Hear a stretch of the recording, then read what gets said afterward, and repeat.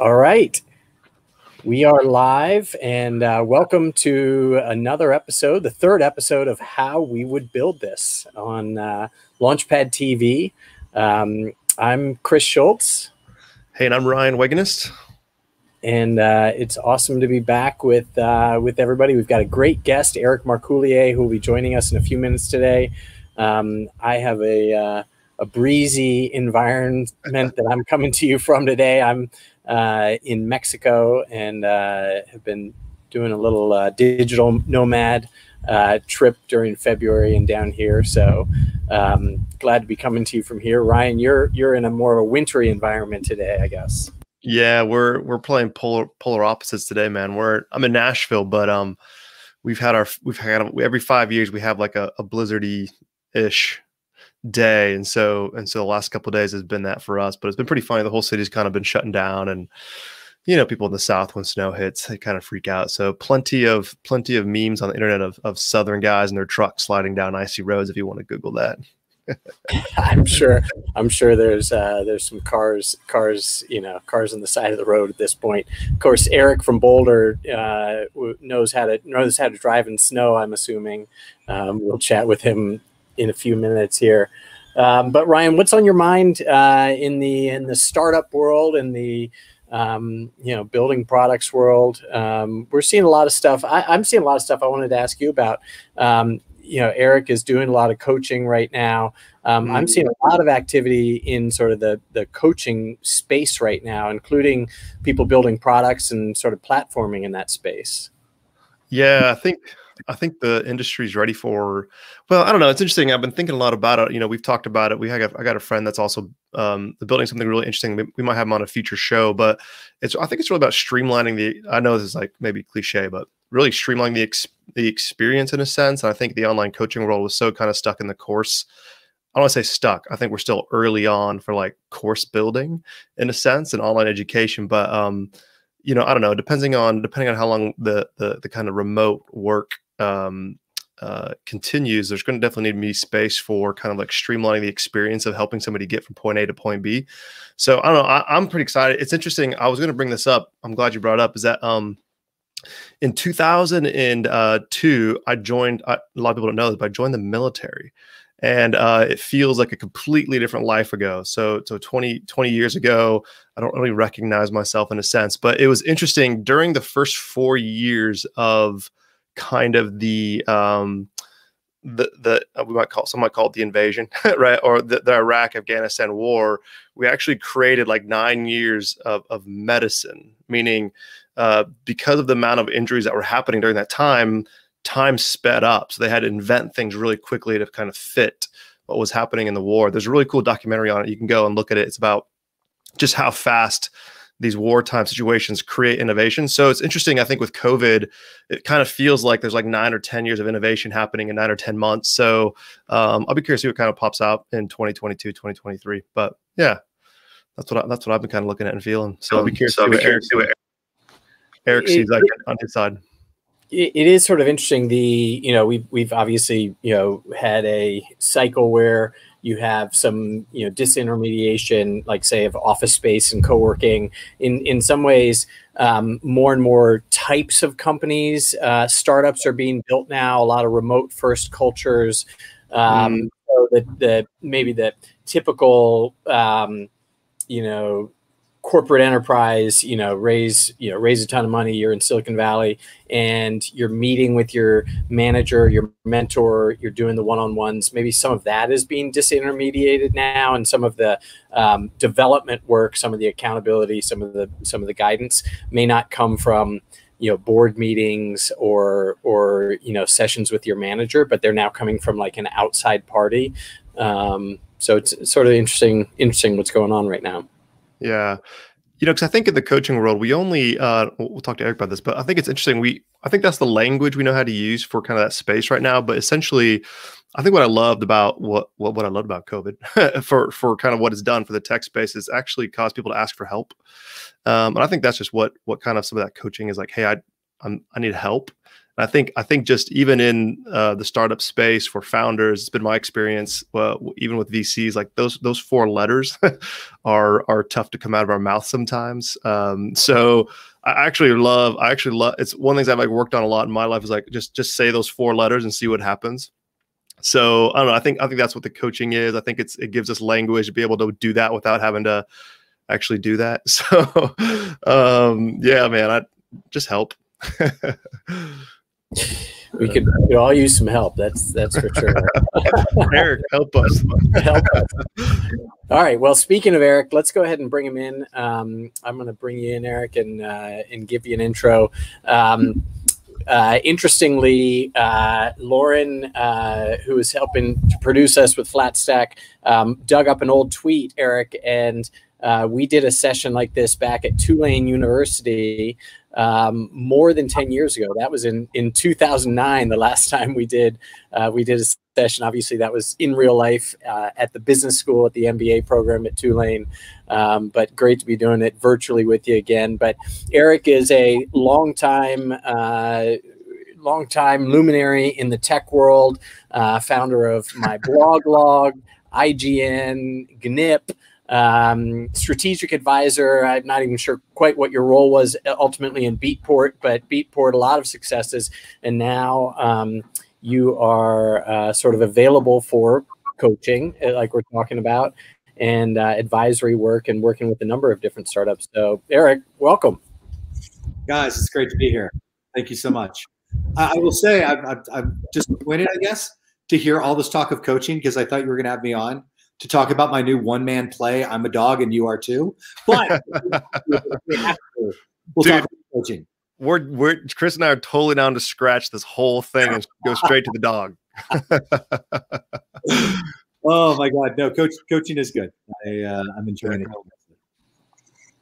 So I think we were doing this a year and a half ago. We were sitting around Eric's dinner table. I had just met Eric for the first time, and I think he cooked us some brilliant burgers on that Boulder home outlooking. I don't know what that was, what mountain that was, but it was okay. Oh, that's it, Eric. Come on.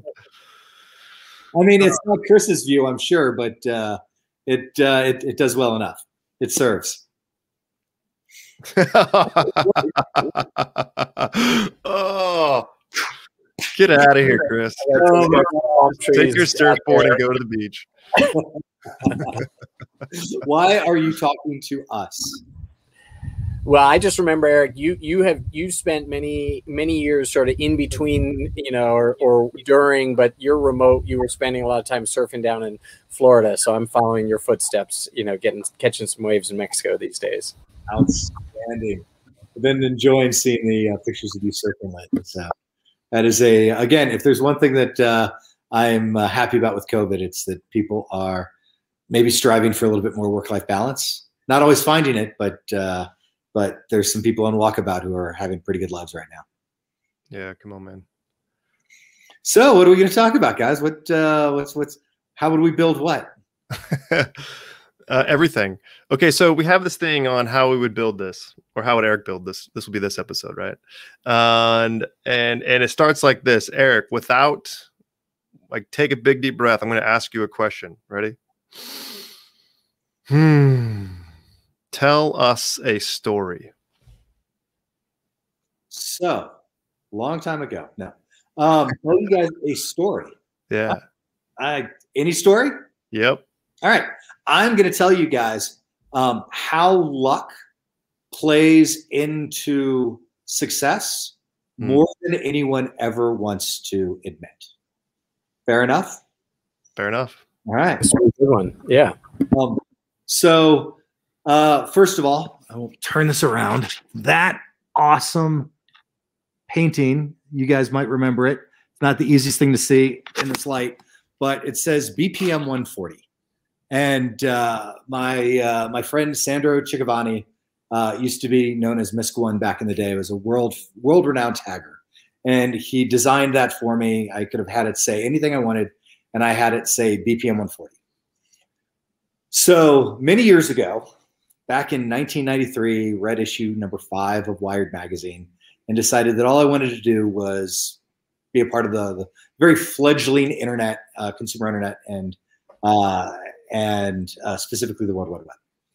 And over the next year and a half, I worked on a bunch of small projects. I immediately found the University of Florida, where I eventually dropped out of, had this groundbreaking interactive media lab, and I basically walked in and was like, I'll just be some graduate student slave. I just want to learn. And by the following summer, by I guess summer of '95, myself and a couple grad students had been trying to build a what do you call it, a media company, sort of like Razorfish back in the day. And so I had in July of '95 bought issue #1 of The Net magazine. And I promise this is all going to come together. Net magazine was kind of like a grunge version of Wired magazine. And this was long enough ago. You guys might remember this. Chris certainly will. This was back in the era of cover mounted media. Floppy disks eventually, were followed by CD-ROMs. This was a 3.5-inch floppy. It was mounted to the cover of this magazine. Honestly, it's the only reason that I bought it, because I thought it was amazing. And took it home, devoured the magazine. It was very cool. And I put the floppy disk in my 386 computer, maybe it was 486 at that point. And it was a whole bunch of locally run web pages off of this floppy disk, and it wasn't great at all. And so I ended up sending an email at like 5 in the morning. Hey, editor-in-chief, congrats on the launch of this new magazine. It's fantastic. Devoured the entire thing. Put the floppy disk in. Was slightly disappointed at the quality, and that's important for your brand. And I'd love to help. I run this consulting company, and in Florida. I'd love to help. And so the next morning, like I swear to God, not like 5 hours, 6 hours later, editor-in-chief comes into the Burlingame office in the Bay Area, pulls up his email, and sees some random dude in Florida suggesting that he's going to tell him how to, internet. And he's like, yeah, fuck that. Like, really? Seriously? I'm in Silicon Valley. Like, I know the internet. But he still, for reasons that I'll never understand, punted it to Chris Anderson, the guy that owns TED now, and at the time owned this publishing company, who then punted it back down to this British guy, Jonathan Simpson Bent, that was the publisher for a couple of video games magazines. And now it's, I don't know, noon my time. So we're talking 6 or 7 hours round trip. And this British guy calls me up out of nowhere and says, hey, I got forwarded that email that you sent this morning. I published these other video game magazines. Would love to talk to you about internet stuff. By the way, you must be a fan of the Omni Trio. Why did Johnny know that I might be a fan of the Omni Trio? Well, a couple years prior, I bought my first dance music compilation called Speed Limit, 140 BPM plus. And it was all jungle and breakbeat and drum and bass. And when I went to University of Florida and I had to sign up for an email address, I said 140 BPM, and they're like, no, sorry, it's got to start with a letter. So I flipped it and said BPM 140. And so the email that I sent to the Net magazine that got forwarded to Jonathan was BPM 140 at ufl.edu. And so Jonathan's like, you must be a fan of this band, the Omni Trio. I might have been the only person in Florida that knew the Omni Trio, and I loved them.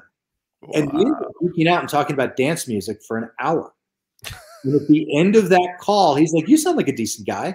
Would you mind if I fly you out to San Francisco next week and we talk about getting my magazines online? 3 weeks later, I dropped out of college and was taking my stuff in a U-Haul across the country. Building those initial websites turned into launching IGN with him. A year later, he was the guy that said, let's go sell advertising on other people's websites. IGN was originally the Imagine Games Network. I was the guy who was like, we need to stop just building websites for our internal brands. We need an entirely new web-based brand. And together we launched it. And Johnny's one of my very best friends. And we've had long conversations about this. The only reason that he reached out to me was my email address. The only reason that I had that email address was because of a CD that I had bought 3 years prior.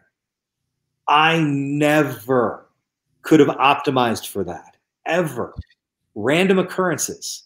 Like I could have bought the next CD in the stack, in which case, who knows, maybe my email would have been like, you know, I can't even give you a good example. Hardcore@ufl.edu. Probably because I liked Hardcore Heroes as well. In that case, IGN wouldn't exist. IGN wouldn't be public. IGN wouldn't have employed hundreds of people and eventually got sold for $650 million to Fox Interactive. None of that happens without me walking into a Target Records at 3 in the morning one day or one evening and buying a random CD. That is what day to day contributes to our successes. And I sort of feel like anybody who's like, oh, I just did this all on my own and I'm solely responsible for building this thing. It's like, motherfucker, you have no clue. Like a whole series of things that you never were in control of happened. And I am happy that you are smart and you're a hustler and you did all of these things, but don't ever assume that you made this happen. Like life happened to you and you caught it and you held on. And I think that's really important when you're in an industry like this for nearly 30 years like I've been. And Christ, the number of people that I've had dinner with that are billionaires, right? It's a couple dozen at this point. And it's really easy to, in certain times, be like, why are they so successful, right? What did they do right that I did wrong? And it's really important to recognize that I'm probably just as smart as them. I work just as hard as them. And the right things happen to them that didn't necessarily happen to me. And I better just fucking love what I'm doing because success is not guaranteed. Wow. Oh, Eric.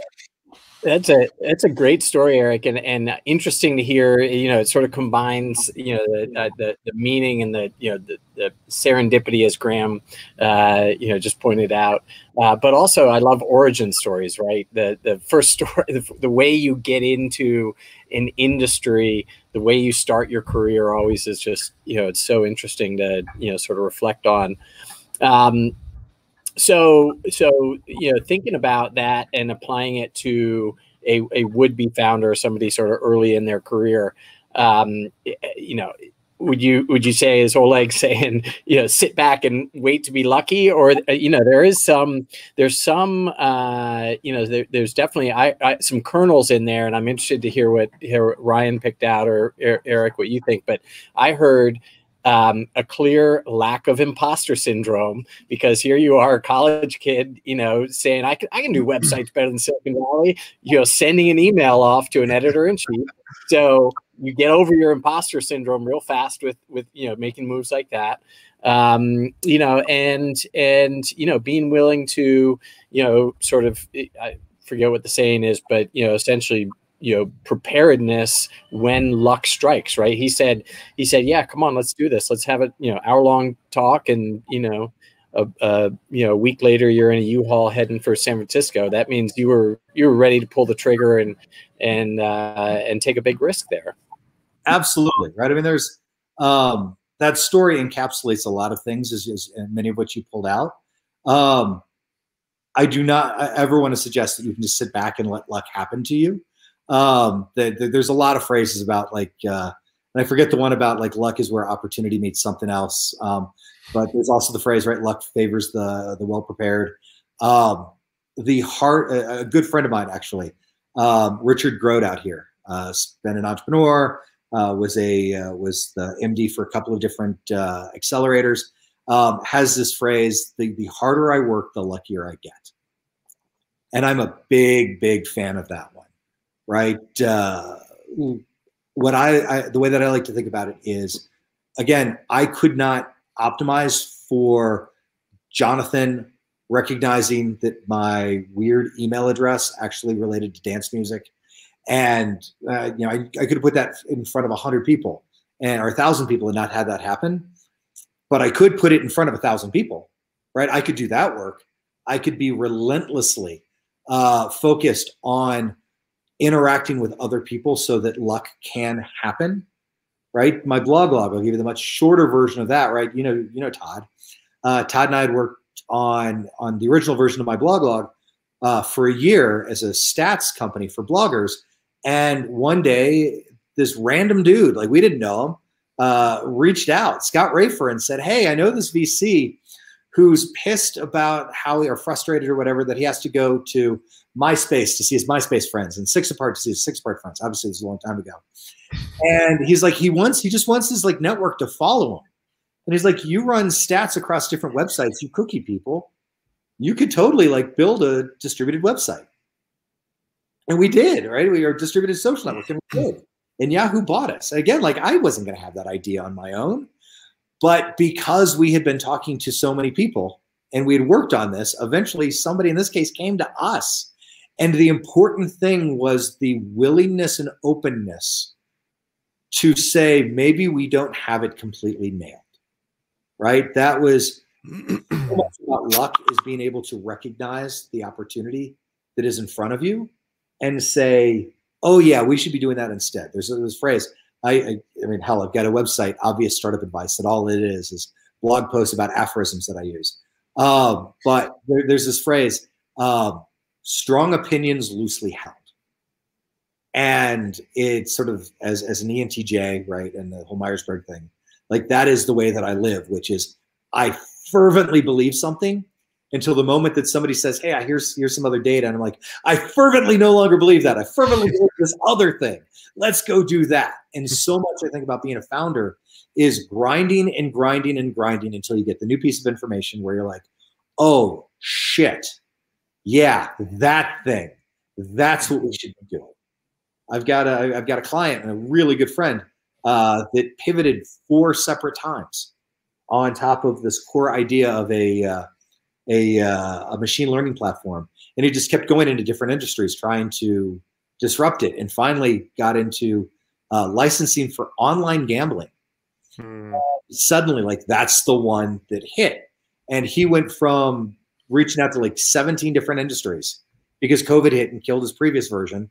Reached out to 17 different industries and was like, "Hey, we've got this platform. We're open to building software. Like anything you need." And what he found after in talking to 250 different people over the span of just a couple of weeks, what he found was there was this real need in this certain industry that he had no previous experience with. It was like that. That's the thing.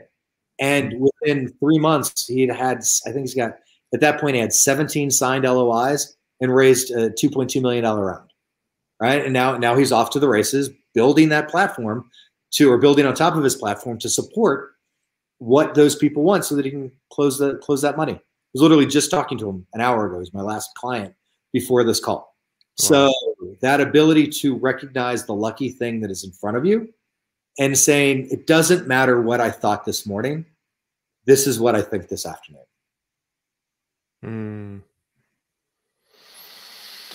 Whew. Come on, Eric. There's an interesting topic in there that I think is also kind of not hidden from the startup space or from founders. Maybe we don't want to talk about it. There are some people that are talking about it on Twitter, but it's really around Eric. It's interesting. I personally have a belief that there's a life force inside of us that's always moving in the direction that's best for us. And I understand that there's some choices in life what we make that might kind of like put some dams up on that thing and it might back up on us, right? And we're like, oh, that's life. And we're like, nah, maybe it's you. But really, it's like like there was this thing that was moving through you, and like there was a direction, and you chose to be yourself. Man, if we could just made it some founders, like literally just double down on being that uniqueness of you. Like you having that email address wasn't a big deal, but it was actually you just choosing to be Eric. And in that choosing, there was something that I think, called the universe life force. It was just kind of like, okay, let's go this direction because he's this, right? And there's a little bit of that serendipity. I think we're afraid to be serendipity because you can't strategize it. You have to actually be here. And look at me. Look at you, dude. Yeah. Think of as a normal business coach. Yeah. I am not polite. I am bracingly direct, as my friends refer to me. And it works because it's me. That's right. And everything that I do is with care and a desire for my clients to be successful. Like not everybody is a good client for me, right? Or I think a better way of saying it is I am not a good coach for a lot of people. But for the people who I am aligned with, I am a great fucking coach. Yeah, because I have, in the last 5 years, really stepped into who I am. Mm-hmm. And it's somebody who is 48 and doesn't feel foolish about wearing rings and painting his nails and shit like that. Like if I was still like blocked there, like how could I be honest and authentic about things that really matter with people? So I agree, dude. Come on, man. Eric, I'm curious to explore a little bit about the journey of coaching for you, and you know, like the conversation Ryan and I were having before you joined, that I think you heard. I have never actually used a business coach. I've used a therapist, and I'm married to my co-founder, so we do a lot of coaching, but and a lot of feedback sessions. But I'm just curious about what the experience is like. Who turns to you as a client? What the engagement looks like? It's sort of, I'm just curious about sort of what that looks like for you. Oh shit, there's so many things in there that I want to talk about.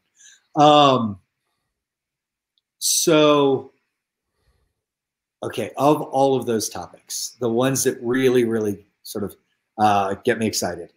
I want to talk about how I get clients, because again, it goes to sort of Ryan's sort of statement about sort of like being moved forwards.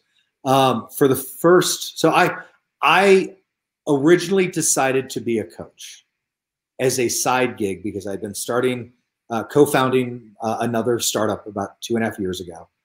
Christ, almost 3 years ago. And divorce is expensive and startups pay for shit. And so I told my co-founder, like, hey, actually back up. A good friend of mine was like, dude, you need to stop advising. You need to start charging for this shit. And I was like, all right, like I'll give that a shot. Like I'll do that.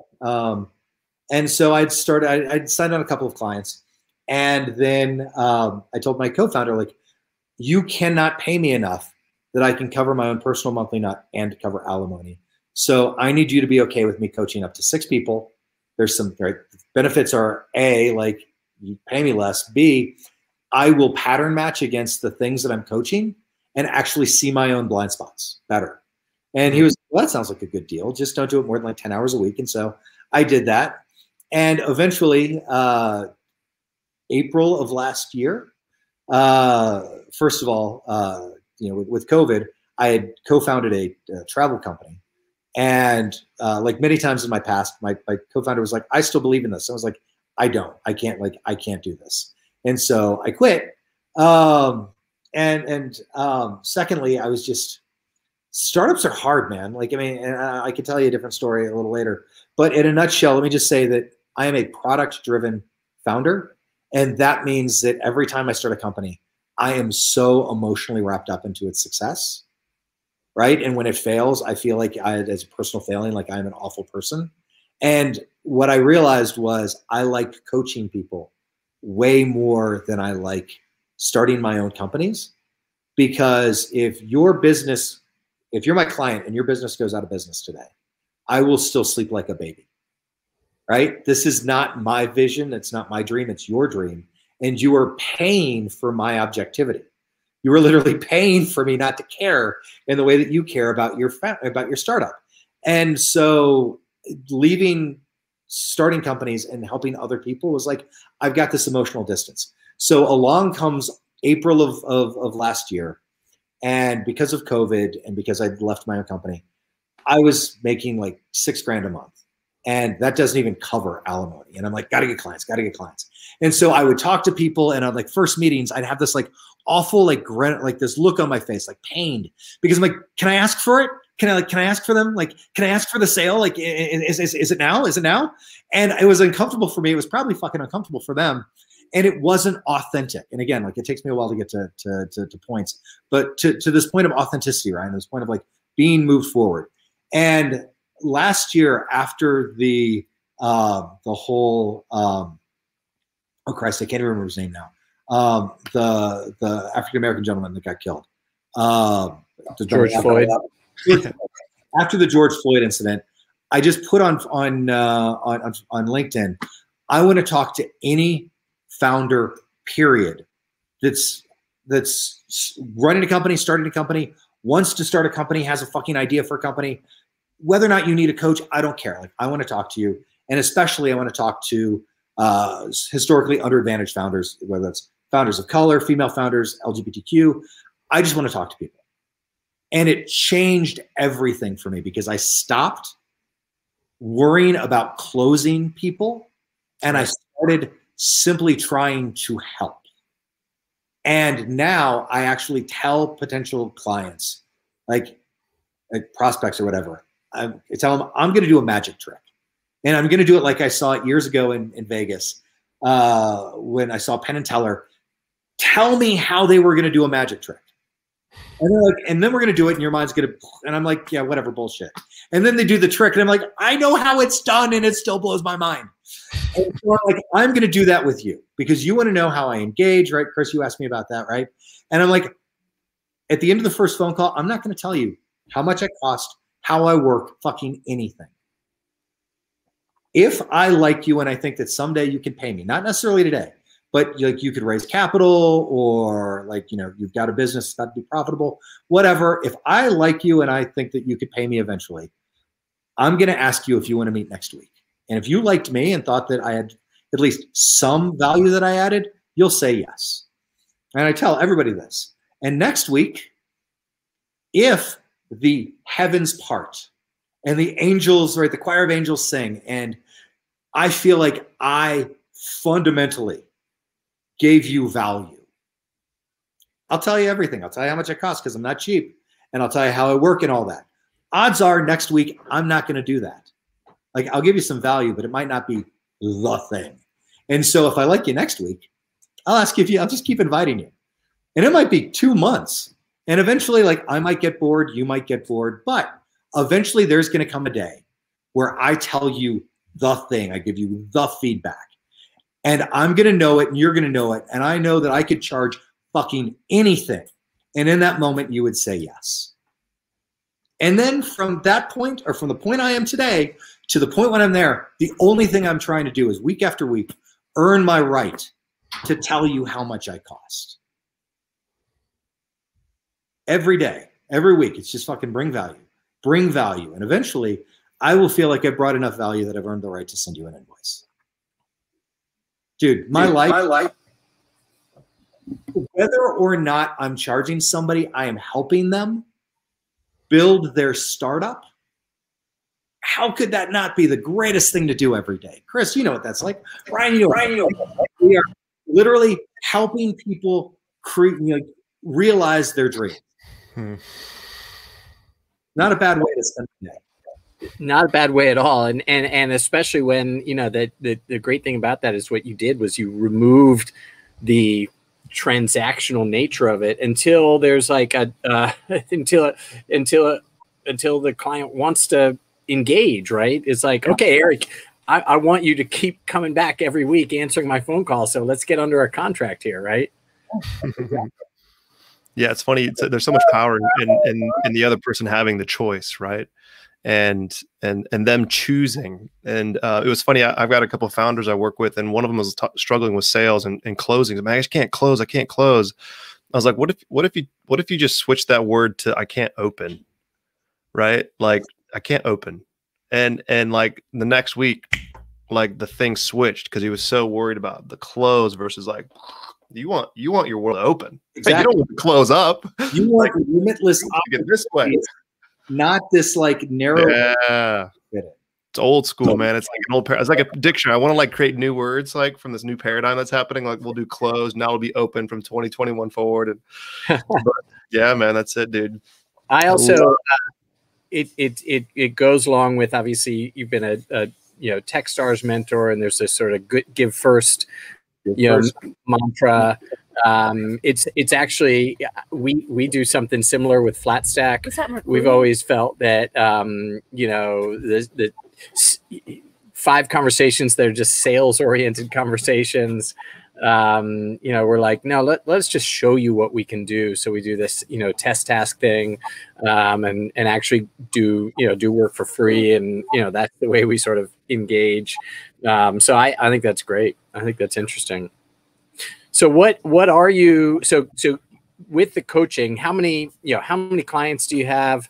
I want to get into sort of what you work through with them. And if you see, you talked about pattern matching, if you see things that are sort of points in their process, are they struggling with fundraising, product, strategy, all of the above, co-founder issues? There's so many things that you deal with. I'm curious at what you see. It's like being a startup therapist, right? It is a word that I actually use with my clients. It's not my primary thing, but it is definitely a part of the experience. So I work primarily with first and second time entrepreneurs who haven't yet established product market fit. And 2.5 years ago, when I first started telling friends hey, I'm going to be a coach, they were all like, what type of coach? How should I refer to you? Who should I refer to you? And I'm like, I don't know. I'm a startup coach. Isn't that enough? Now it's oh no, first and second time founders haven't yet established product market fit, right? It is a very specific niche of people. And luckily, a lot of first and second time founders out there, most of them still haven't fucking figured out what they're actually trying to solve and how to sell it. So that helps. More and more, I'm starting to work with companies that have raised A's for a different suite of things. But my sweet spot is still very much, figuring out how to actually do something meaningful with your company.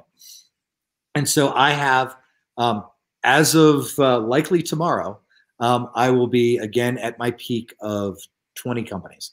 I just can't imagine working with more than 20 companies. Dude, 20. It's a lot. And so, literally Tuesday, Wednesday, Thursday, I will have conversations from 7 in the morning to 6 at night. I have 1 hour every day. Today I'm chatting with you guys. But that's it. Tuesday through Thursday, all I'm doing is helping founders. Again, fantastic. And we work on, the way that I described it is we work on a couple of core things. First of all, every company needs their quarterly rocks. And if you are a more established company, that could, and you've got a team of 6 or 8 executives, right? You're going to say all these executives have their rocks and the company's got the big rocks. Nice thing about early stage companies that haven't yet found product market fit, their big rocks are fundamentally establish product market fit, build your MVP, and go raise capital. Not necessarily in that order, but preferably in that order, right? Go find out from your customers what the thing is, what the problem is that they have, that you can come up with a solution that creates enough value that they would buy it. That is product market fit. Once you've established that, go build your MVP, and while doing so, go raise some capital. And oftentimes, a lot of my clients are like, hey, I built this thing, nobody's buying it, so we got to fucking figure out how to make this work, and I'm running out of capital. Great. All right, so we're going to do all 3 of those things simultaneously. Additionally, every week, every founder that I work with shows up and is like, "Hey, I had this thing this week," and sometimes it's again if you think about the EOS Entrepreneurial Operating System, that would show up as an issues, and I was like, "Is this the most important thing to talk about? If so, we'll talk about this first." And I've got clients that literally, I know what their big rocks are, but every week they show up and they're like, so this week I want to talk about X. Great, let's talk about X. And it's funny because I sit down and I have no idea. And the dude's like, let's talk about marketing this week. Great, let's talk about marketing this week. Let's talk about how, am I spending too much or not enough money? Great, let's talk about that.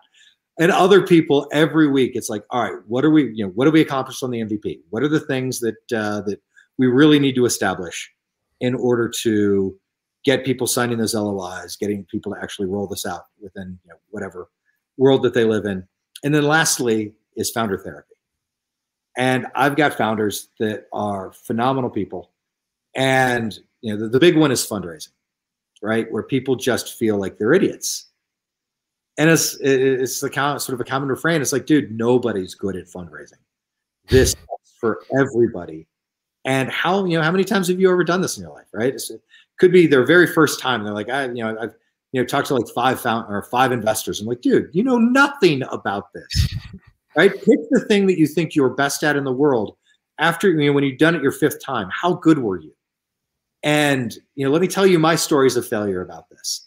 And the whole thing is just to get people out of their headspace where they think that they're limited or that they suck at it, and be like, oh no, I just need to do this more. I just need to get more reps in, and eventually I'm going to figure out how to do it. And more often than not, all they need is somebody who's done it that they trust saying, yeah, man, we all suck. We all suck at this early on. This is the natural sort of hero's journey that you go through to be good at something. Mm-hmm.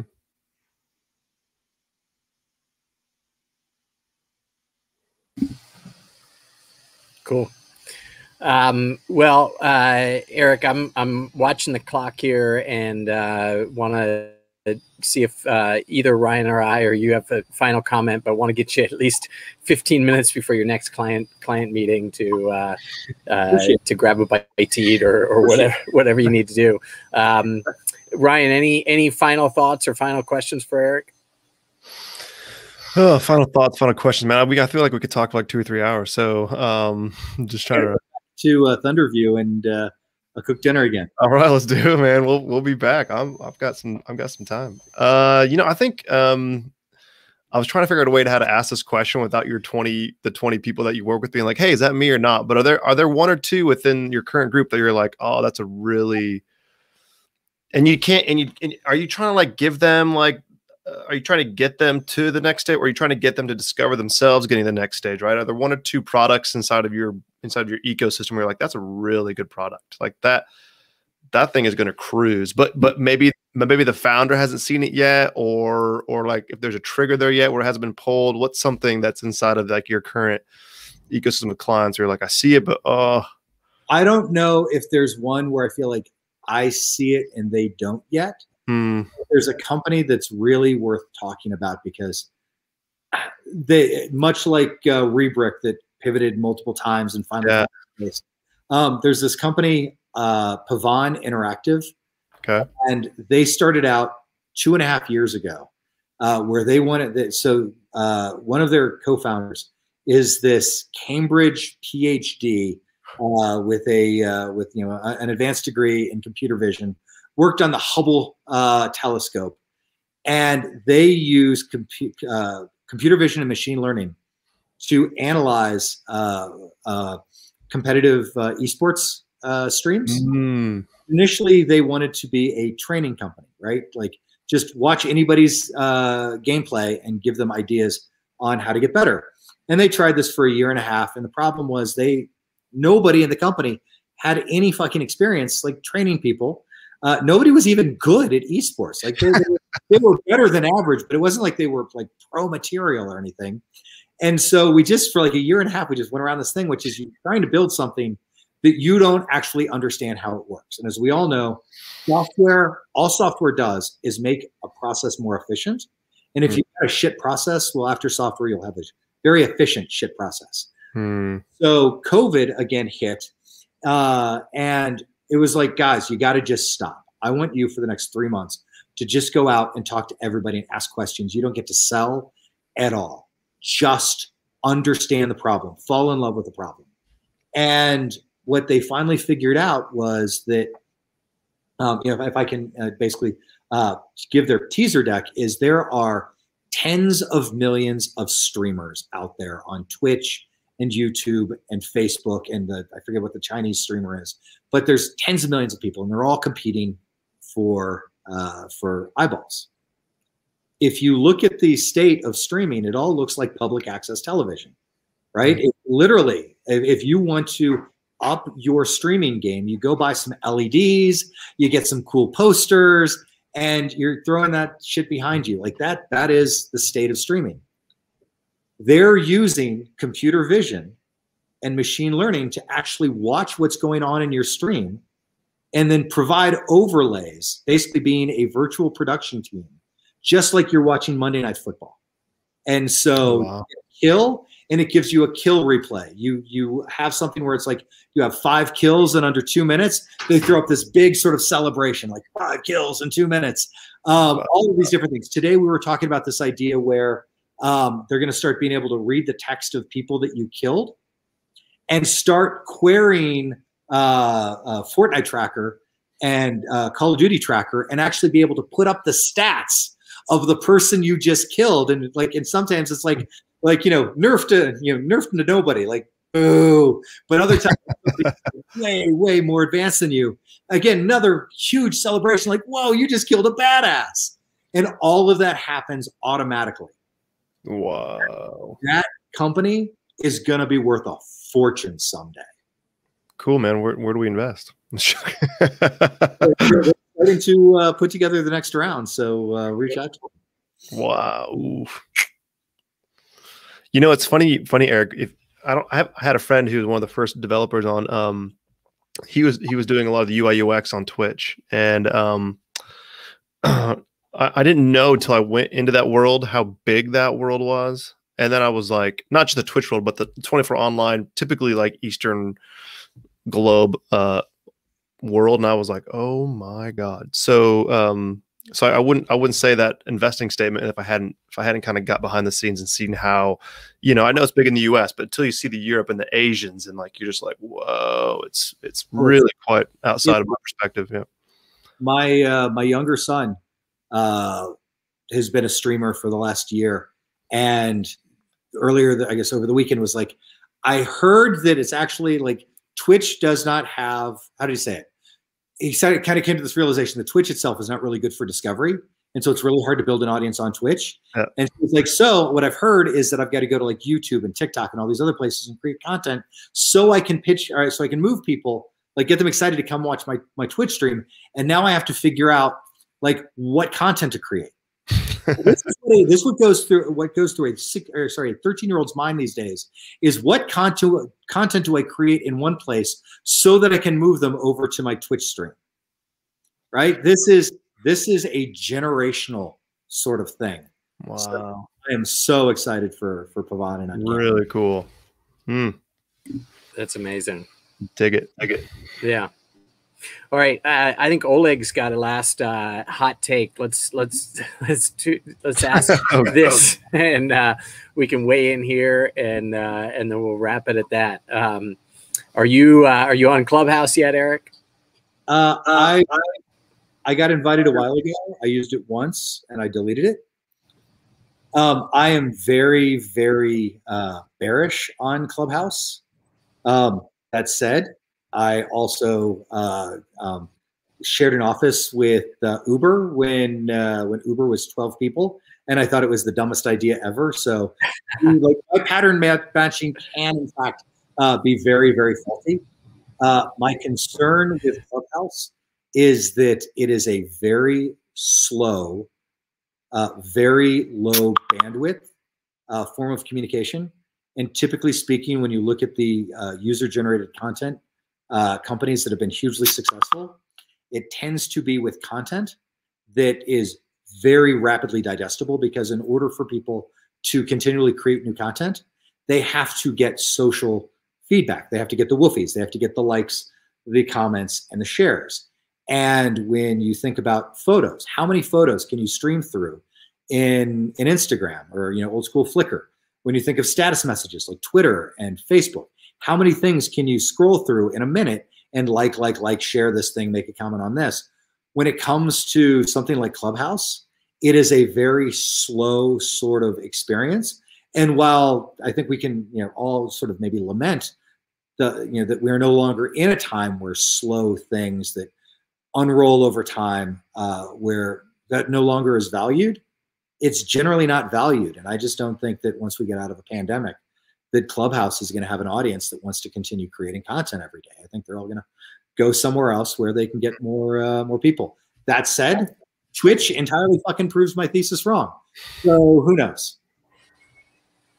who who knows? Indeed, you know, it'll be interesting to see. But thank you for that comment on Clubhouse. Eric, it's been awesome reconnecting with you, having you on. Hopefully, we will get to do it again in person. Maybe back at your spot in Boulder. What's the name of your spot again? Thunderview. Thunderview. Thunderview. We were having dinner with you, watching the thunder and the lightning roll in. You know, so we know from whence the name came. All right. Well, great to have you on, Eric. Ryan, really good to be with you. What perfect timing. Perfect timing, man. Chris, he was trying as fast as he could to grab his board and hit the beach. So we'll let Chris slide on this one. All right, everybody. Thank you, man. We'll see you, Eric. Take care, Ryan. Chris, if you're in this.